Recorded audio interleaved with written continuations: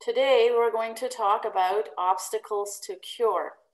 Now, many of you might think this is weird, but this is actually a specific term in homeopathy, which I thought was fascinating for a number of reasons, because we think we can achieve a cure without going over or around or somehow dealing with the obstacles.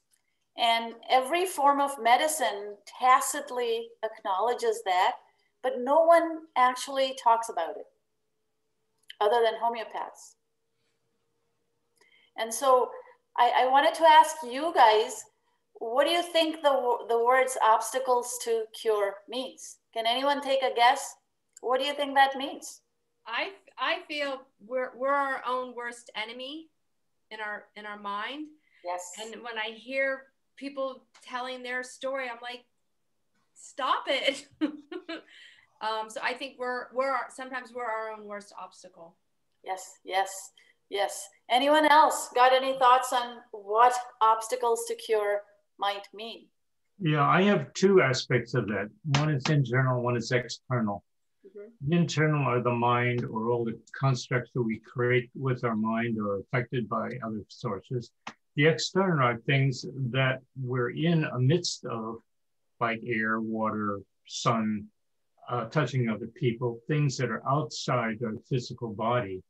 And either or both of those can be blocks if they're irregularities or things that don't work, that can block us from healing. Absolutely, absolutely. Such exactly right. Anyone else got any thoughts on this? Renee, surely someone has more ideas on what an obstacle to cure might be. Cultural attitudes that interfere with your being different ideas. Absolutely, absolutely. Yes, yes. We have this ism in our head. This is how one must be. This is what you need to do. And when we look at the objective evidence in front of our eyes, which is, this is how you are, this is what's happening to you, we somehow put on blinders to it. We're not able to deal with the evidence of our own eyes because we are moored in these cultural or deep-rooted thoughts that this just could not be. So true. Anybody else? What's an obstacle to a cure? What were your obstacles to cure? Anytime. I have a thought. This is Angelica. I have a thought. I lately in my own life, it's been the sort of altar of convenience in the culture I grew up in, and that we've made a lot of sacrifices to personal health and the safety of our environment because we want certain conveniences. And I'm just thinking of a simple one, like owning plastic Tupperware. That sounds really sensible. It's light and it's affordable and available, and then then you have plastic always leaching into your food. So I just that's one way I think that our environment is an obstacle. Yes, that is so on point. We are taking shortcuts because the shortcuts gets us places, some places faster, and that's actually a long-term obstacle. So true, so true. Anyone else got anything to say about obstacles to cure? I have another one which I just realized. There are obstacles that I wasn't aware of were obstacles before I educated or became aware of them. Things like 5G or things like electromagnetic fields, or about the qualities of certain kinds of foods, or things I use on my body, or all those kind of things. So those are obstacles that I wasn't aware of before I became aware of them. Absolutely, absolutely. And all of us fall into that category. Oh gosh, the things we've done. I thought the microwave was the best invention since sliced bread until I read all the lawsuits that were flying around on microwaves. Yeah. So yes, we do things out of convenience. We reduce the time it takes to do any activity. We reduce the strain on our bodies and our joints. And pretty soon we're going to a gym to do those exact same small movements that we could have easily incorporated into our lives by making it just a little bit more uncomfortable. Anybody has anything else to add? One more. Yes, please. it's continuing on my other story about things I wasn't aware of, but aware that I learned certain things and only limit the awareness of those when I'm doing or when I'm involved in that particular pattern. That I don't learn, I have learned since to extend that beyond that original impetus or that original movement. I mean, that's particular to my study of traditional Chinese medicine, that, or physical practice, so that I was, oh yeah, I did my form, I did my work today. Didn't realize until some years ago that I can extend that in the rest of my life. Yeah. So that's another one of those. Yes, limiting what we consider to be obstacles and not realizing the bigger icebergs in our lives. Yes. Yes. Yes. And Sushma, I think relying on the medical profession for everything rather than searching out and asking more questions and putting them to the task rather than believing. I had relatives that just think that if the doctor says it, it has to be right. And that very often I've found through experience especially is absolutely wrong. You know, trusting in the medical profession and pharmaceuticals, yes, has been the downfall of millions of people. Yes, yes. Sadly. That is probably the single most important obstacle to cure. Yes. Well said, Paula. Well said. Very well. Margaret. Paul, yeah. Why is your called Paula? Margaret. Sorry, Paula, yeah, Margaret. Yeah, I am Margaret. Thank you. Yes. Well said. Anyone else want to say anything about obstacles to cure?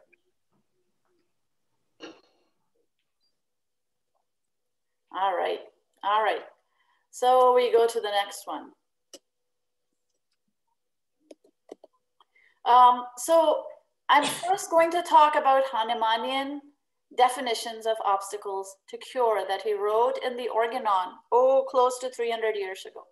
There was this guy in this world who made observations about humanity, about mankind, about the then medical professions that were so astute and so astounding that all I can do is repeat them word for word. And so what he said was, there are some factors in this respect. This refers very specifically to illness that you have. There are some factors that hinder cure by obstructing the effects of properly prescribed homeopathic medicines in spite of suitable dose and proper repetition. So what he's saying is, you look at that person, take down their case history and say sulfur is the exact right remedy for them, and you apply it and it doesn't work. What the hell happened? Why ever not? At that point, a allopathic physician would just continue to apply more of that medication in order to maybe suppress the symptom, or maybe to amputate the leg, or pull out the tumor, or cut off that part if it did not go according to his will. But Hahnemann says the physician has to know what the obstacles to cure in each particular case are. And as we've made our journey over the last several years, all of us, you and me, have figured out all the obstacles to our cure.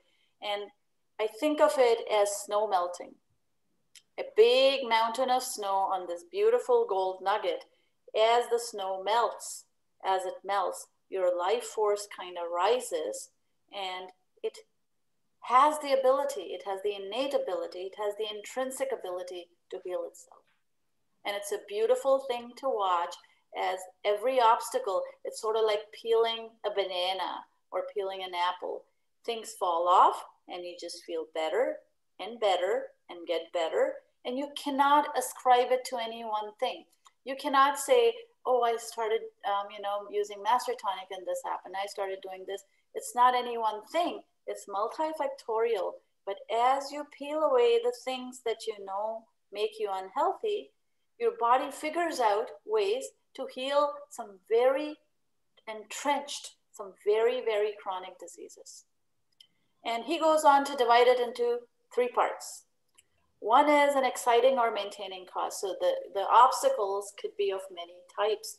one, and we're going to give examples of each kind of obstacles so that you can think about it in your own lives and see what those obstacles are. And rather than focusing on my fibromyalgia or my Parkinson's or my cancer or my multiple sclerosis or my celiac or my gastritis, the key here, folks, is to think tangentially. Think about the things that you could do that would help to heal, and let the body handle the healing. And that, in the real world, is called an exciting or maintaining cause. An exciting or maintaining cause is like the slums of Dharavi, and I'll get to that. But these are things that you can clearly see, and if you remove these obstacles in the physical world, there's no more disease. The second obstacles to cure are things that are pathological, which is now you're sick with the typhoid or sick with COVID, and you can't seem to get better.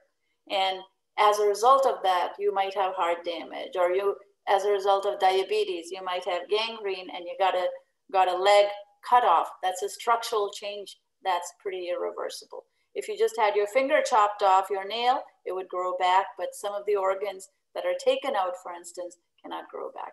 So these are pathological causes. Or if you have cancer and you get your lymph nodes taken out, what happens? Your electrical meridian gets messed up, your lymphatic system gets messed up, and your body is not clearing the toxins from the area where the lymph nodes got taken out. So now you've made a kind of a reversible, irreversible change to your system. There are some people who can grow back the lymph, and then there's some people whose arm just keeps swelling and swelling and swelling, and they have lymphadenopathy, and it gets worse rather than better. So that's irreversible. Did someone want to say something? I've seen that happen. Yes, yes. Yeah, with the especially with the removal of the lymph nodes. Yeah. Yes. And we think we're doing them a good turn. We're taking the cancer out. But imagine the ivy growing in your garden.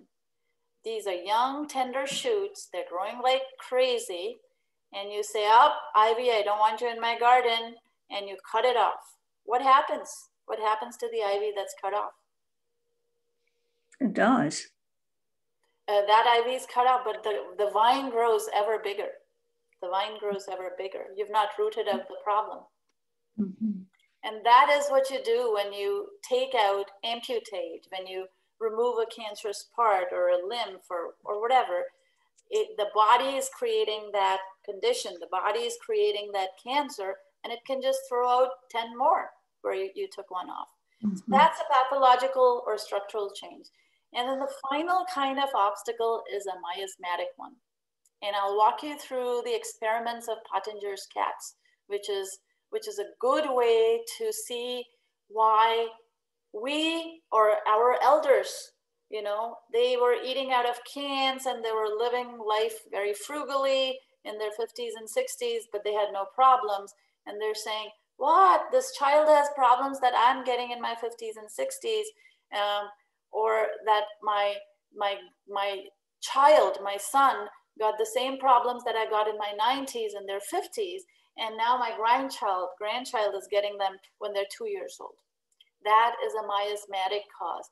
That is something you pass down intergenerationally, and we've passed it down unbeknownst to ourselves as a result of the use of the foods of modern commerce, as a result of steroids, antibiotics, painkillers, anti-inflammatories, vaccinations, surgeries, just reckless use of mercury in the old days, chemo and radiation in the new days, same thing. What we're doing is passing on sperm and egg that are very poor quality to the next generation. And that's a miasmatic obstacle to cure that Hanuman spoke about. And so E&M is exciting or maintaining cause. So here's Paul Farmer, a doctor, an amazing doctor who lived and worked in Haiti, and people had tuberculosis. People had diseases you could not cure with multiple antibiotics. And after doing this stubbornly and doggedly for like 20, 30 years, he realized, gee, if they had a clean water supply and a clean sewer supply, wherever he did that or got it done, in 90% of the cases, all disease disappeared. So the exciting and maintaining cause of disease there was sanitation. It was not multiple antibiotics. It was not multiple surgeries. It was not multiple interventions. They were hungry. They were starving. They were pooping in their drinking water. And once you fixed that, the human body knows how to deal with its own health. Can I just say one thing? Yep. Well, you were saying nutrition. They didn't have good nutrition. And that's like a lot of what's going on in America. We don't have soil has minerals, and our water is not nutritious water, and our lifestyle, you know, to actually metabolize our food, it's not nutritive. Yes. You know, even if we have the best quality food, if we can't assimilate it, yeah, it's yeah. So true. Exactly.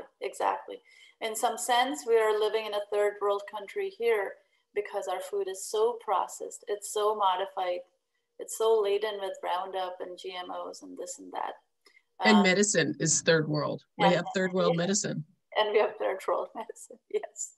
And so all the medicine that we're putting into ourselves, all the foods, bad foods, are obstacles to our cure. And one of the things that it brings to the fore is the human body was designed to deal with disease. The human body knows how to deal with infectious disease. If you make sanitation, if you create good food, you literally have to do no homeopathy, not even homeopathy, definitely no allopathic, any interventions. The body will heal itself from terrible, terrible diseases. And so exciting and maintaining causes are the leaky boat. So you've got mercury, you got amalgams when you were young. And after about 10 years, they start to break down and you're dripping mercury into your body. You can eat all the glutathione you want. You can eat amazing foods. While you have poisons coursing through your body, you're not going to heal yourself. And that is a basic obstacle to cure that everyone can remove. Everyone can go and eat better quality food, or people who can afford it. Everybody who can afford it can get the toxins out of their body. And that obstacle to cure will then be released. It'll melt away, it'll go away, and your body will figure out next steps. I wanted to talk a little bit about animals here because animals go through many generations in our one lifespan. So a dog, 4 dogs or 10 dogs can live in the lifespan of a human. And so right in Sebastopol was started this amazing animal rescue place called Bright Haven by a British woman called Gail Pope. And she loved animals. And so she started this rescue. And initially she was doing everything with her animals by the book. These were animals that were lame, blind, old, had cancer, were about to be euthanized, and she took them all. She took them all, she placed them in her home, and she discovered that the modern veterinary practices were killing animals faster than just about anything else. So the first 3 or 4 years, she was giving them dutifully all the vaccines, the regular shots, the antifungals for ear infections, the latest pet food, manufactured pet food, and they were dying. They had a lifespan of 8 to 12 years at most. Dogs that should have lived for 10 to 20 years or more were dying in 8 to 10 years. And as soon as she got them, she would make all these efforts to do all these things for them, and people would donate money and all that, and the animal would die.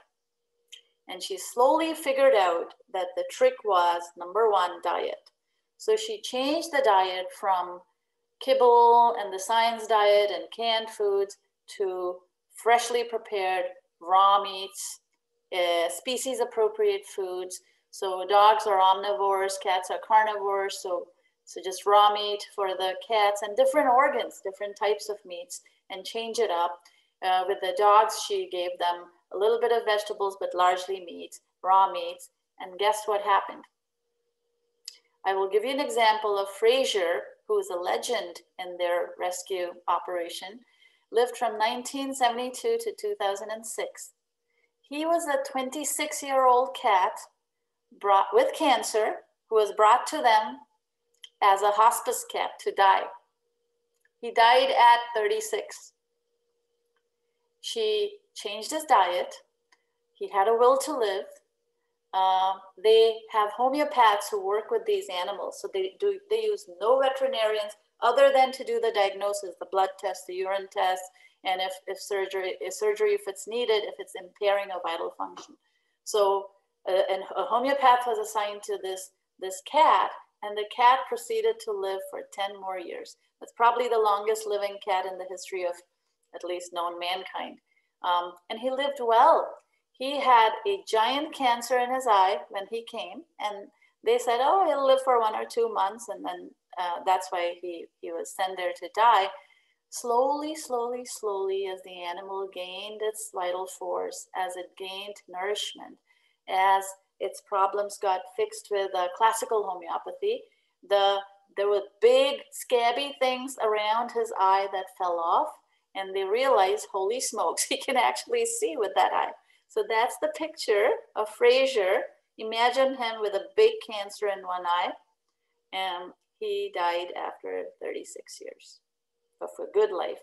Same thing with Ollie, their 14-year-old dachshund who came to them with ear infections, severe fevers. He would have raging fevers to die, and he lived to 24. Just by taking away the exciting and maintaining causes or the obstacles to cure, these animals literally lived forever. So when we talk about, making ghee or eating raw butter or raw cream or beet kvass or master tonic or green slathered in fats, we're talking about food which is completely incidental, it seems, according to Medicine to Health. But this is the sort of stuff that keeps you from landing in hospitals, from getting flus and colds and pneumonias and ear infections and cancers. It will heal. It will heal. Holistic medicine will heal. And so this is the obstacle to cure that the Bright Haven Animal Rescue used for all its animals, and they lived their days out in peace and in very good health. And their philosophy is something worth thinking about for our own lives. What they said was, what Gail Pope, this is a layperson, an unread woman who just had a love for animals. She's not a doctor, she was not a nurse, she was not a healthcare provider. She just loved animals, and she started taking in animals that were scheduled for killing, basically, or who were dying. And her philosophy, their philosophy, fundamental tenets were, there's a difference between curing and healing. You can heal a wound by sewing it up, by suturing it up. You can purportedly heal a cancer by lopping it off, but you cannot cure it. Curing is typically thought of as achieving the absence of symptoms. So current medical dogma says, if you don't have pain, that means you're cured. If your headache is gone, that means you're cured. Conventional medicine uses medication or surgery or whatever, interventions to attain this outcome. But what they're saying is, what Gail Pope believed and ascribed to the longevity of her pets was, the suppression of symptoms does not mean the underlying causes of disease have been addressed. Just because your headache went away, or your diarrhea got stopped, or your constipation got stopped with Muralex or fiber or whatever, it does not mean that the underlying condition has disappeared. And that's what you need to heal. So holistic medicine looks at healing as an internal process focused on becoming whole. And let's break that apart. It's an internal process. It's not you doing it from the outside. It's not a doctor. It's not me doing it. It's not a third party doing it to you. It's your body which needs to, must, and does heal itself. Your body is your doctor. And the way to get your body to be your doctor is to peel off. It's like peeling off socks, peeling off the layers of obstacles and letting it do its thing. And you can rest assured that it will do its thing. Restoring the balance and harmony to the body, mind, and spirit. Hugs are absolutely critical. The reason I keep harping about hugs is, guys, if you don't have relatives or friends, go knock on your next door neighbor's door and give them a hug. Hug a dog, you know, touch, get the life force from another vital being. You need to restore, you need to have energy in order to have balance in your body. And you need to ignite that. In the last 2-3 years, it has been deadened. We need to undeaden it. It is not distancing and masking that's going to keep away the illness. We've had COVID happen at the same time in Belize as it happened in Wuhan, at the same time in Africa, someplace remote. It is not because an infection travels. There are other things that become disarranged with our body. And the way to address that is to address the balance in your body, the spirit igniting your life force. And what she finds, Gail Pope finds, is this approach yields many benefits, including the resolution of symptoms. You don't have to be an oncologist to cure a cancer. You don't have to be a doctor to cure a wound. The wound cure will happen if you take away the obstacles. A cure occurs when the body is able to fully heal itself, healing for the highest good of the patient. And there's this concept. And I saw that when my mother-in-law, Miriam, was passing.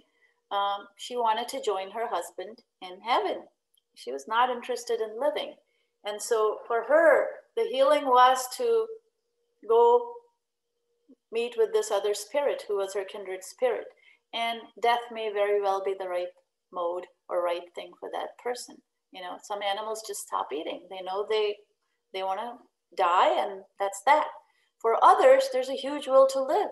There are people who want to see the sunshine, gaze at the ocean, hug their children and grandchildren and friends, and who have this purposeful life, and who have to go and do censuses and count all these things and learn to make a bunch of different dishes or go hiking around the country. They have a purpose, and that's what lends you the vital force. So I would say, whatever your passion is, and there's no person amongst you who does not have a passion. Follow it, follow it. You'll improve your health and have a love of life. And then there'll be a time when it's time's up, and your time is up. But you don't have to die. Pets don't have to die from euthanasia. Pets don't have to have horrific treatments done to them. They can literally die in their sleep, gently, peacefully, in the sun when the time comes. Any questions? All right. No questions. And so I am gonna make this go down here so you can actually see this. Everybody see it okay? Yes, everyone see it okay. Obstacles to cure. Whoopsie. He has written aphorisms. Hanuman has written aphorisms, and what he says is, therefore, the physician, a good physician, is not going to tell you, hey, lady, you're depressed, here, take this antidepressant. He's gonna hear that her son just passed, or her spouse just passed away, or she's been incarcerated in a house for the last 3 years because of this, that, or the other, and deal or treat the underlying causation.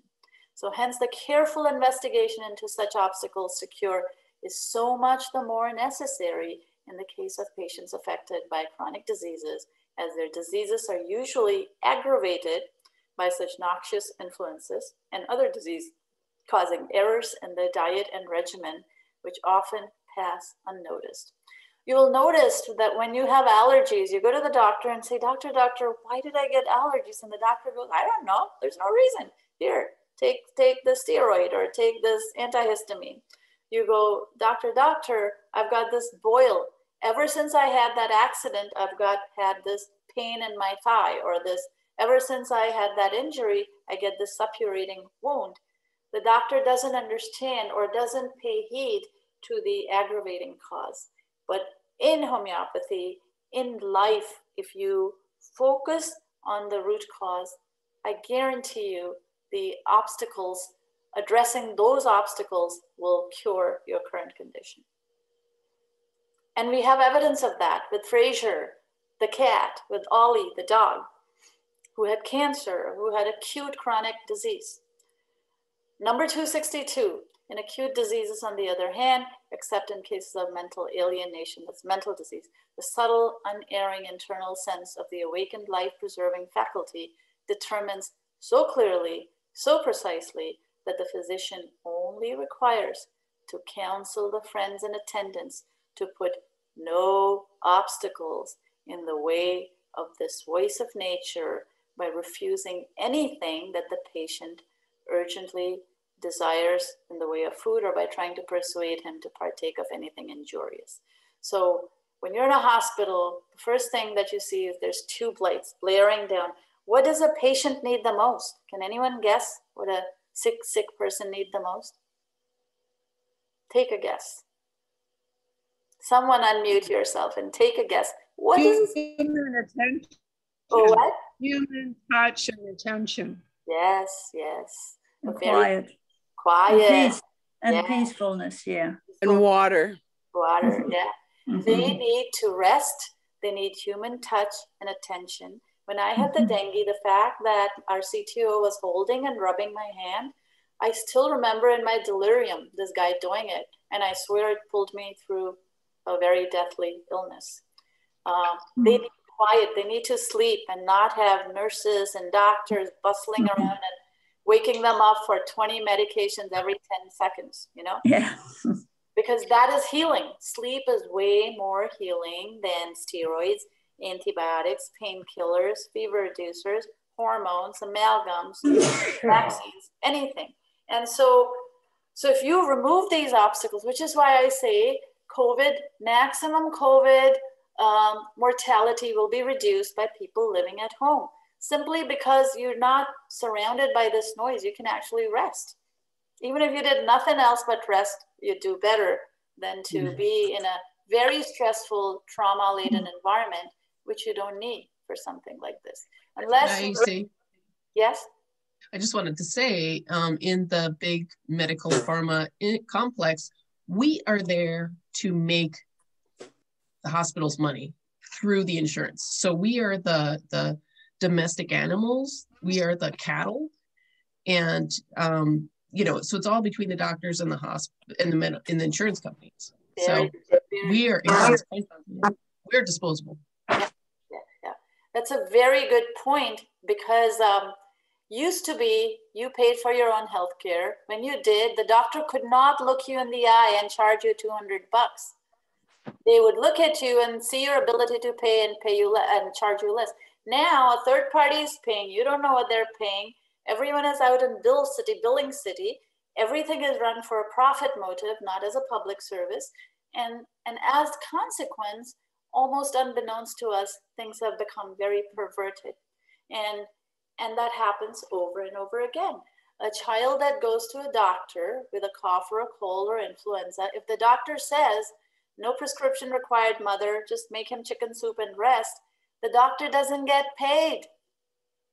They do not get paid $80 a pop to prescribe chicken soup.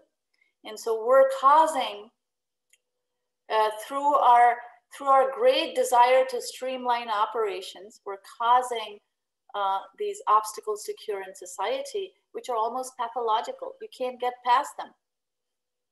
And so you guys, because you're so special, are not ever gonna fall for these things. You're never gonna fall for these things. And you will have very good lives. And so those are the exciting or maintaining causes. And then there's the pathological causes, which are the structural changes that happen through surgeries, and the reversible, irreversible damage they cause. And then there is the miasmatic cause. And we're going to talk about Pottinger's cats. Could you raise your hands if you've heard of Pottinger's cats? Yes, many people have heard about Pottinger's cats.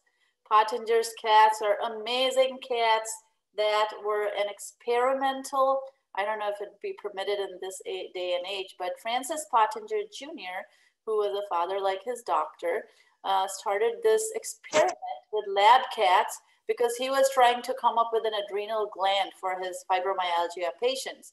So he took adrenal glands of cats out, and then fed some cats, fed these cats raw milk, cod liver oil, and cooked meat scraps.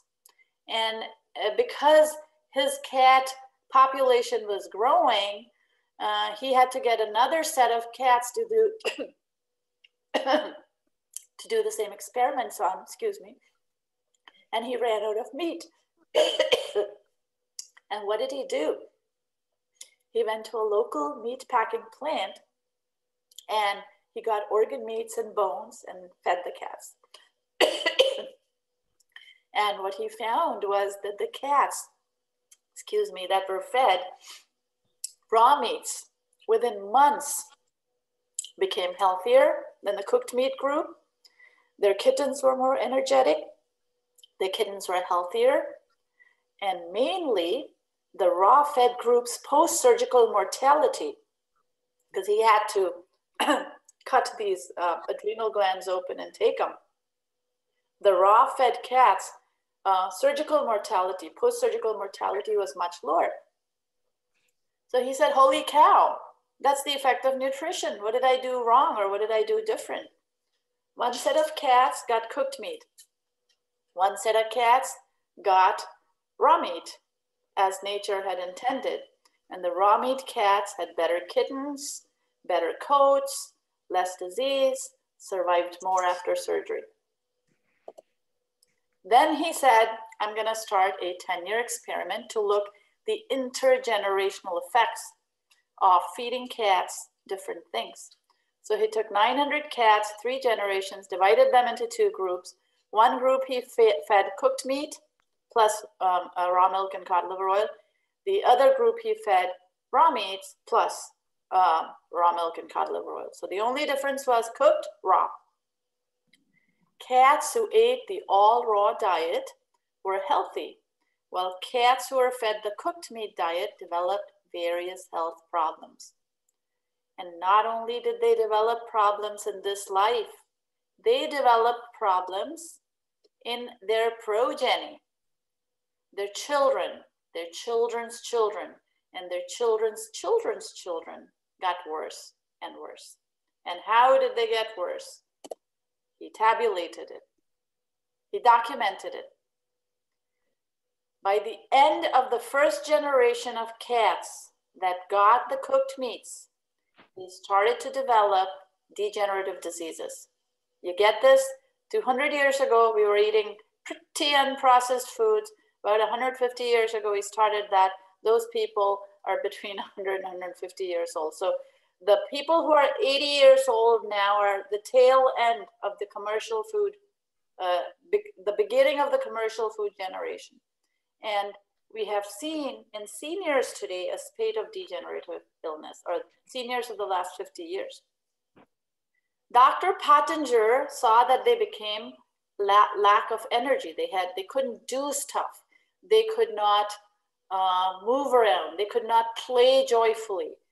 They had to be prodded. If you have to prod, if you can't, used to be farmers could throw bales of hay that were 90 pounds. Today's farmers can only do 30 pounds. Today's children who are growing up to be farmers. They displayed decreased energy levels. They had children. What happened to the second generation of children? They all suffered from degenerative diseases by midlife. By the middle of their life, the cat life, so for cats, 40, 50 years of age, they started to develop degenerative diseases. They also showed a decrease in their coordination. They were stumbling around. And by the third generation, the cats developing degenerative diseases while they were very, very young. They had frequently offspring that were born blind and weak. This generation did not live as long as the previous generations, and many were sterile. Many could not conceive, even if, you know, they didn't have the mojo, they did not have the hormones. There were more problems with parasites, fleas, and vermin.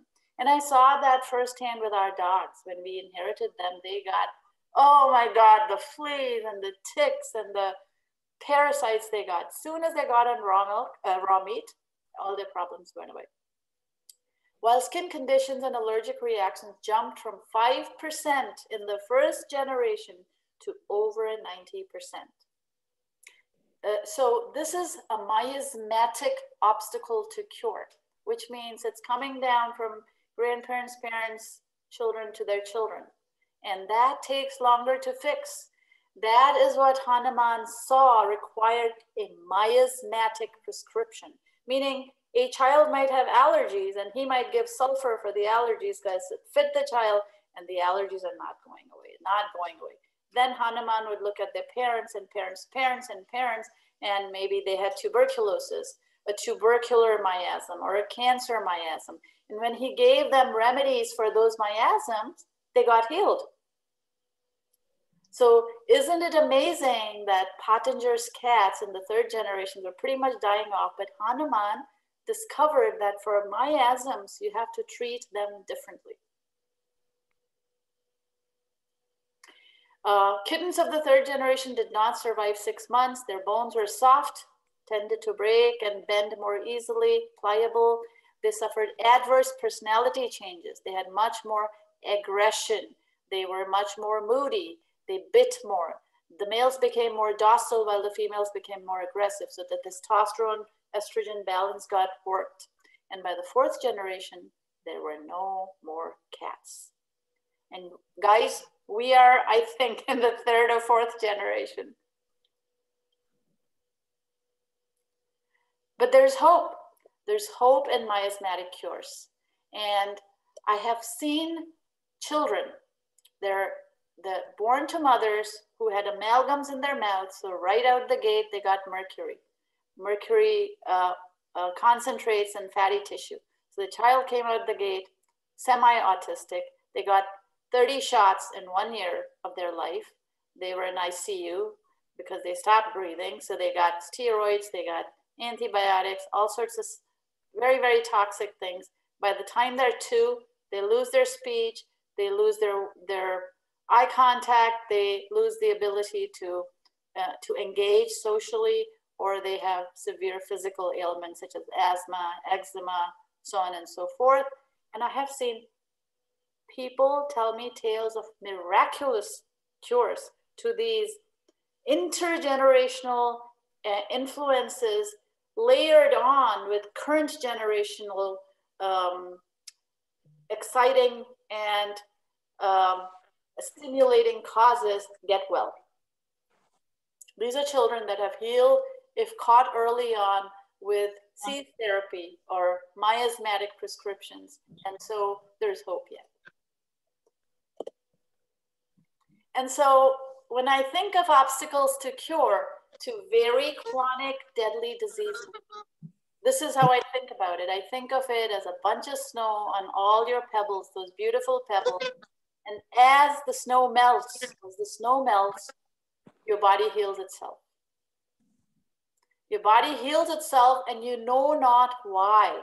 So you could say, so in my case, I got asthma from the forest fires in Malaysia. I came here and I thought I was dying because I was allergic to everything.